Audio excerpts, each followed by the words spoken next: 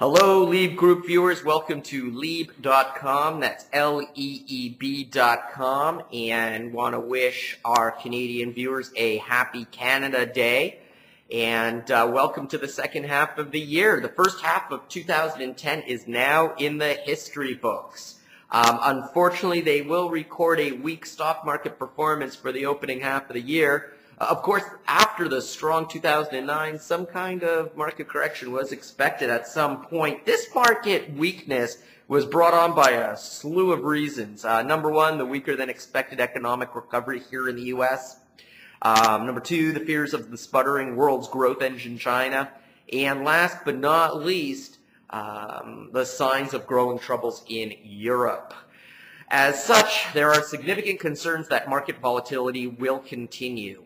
Today's economic numbers did not do much toward calming these fears. Various data showed that manufacturing all over the world has been showing signs of slowing. The ISM manufacturing index in the U.S. declined more than forecasted in May. Chinese manufacturing slowed in June, growing less than was forecasted, while data coming from Europe indicated a slowdown in factory output.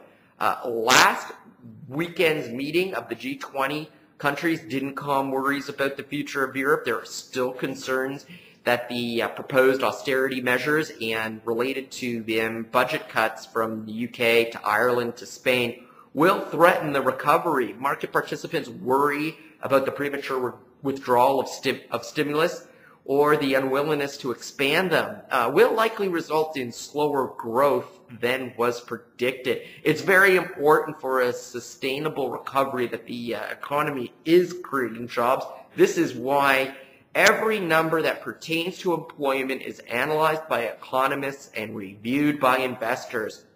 Today, as initial unemployment claims, which were expected to decline, increased to 4.62 million. The market reacted negatively.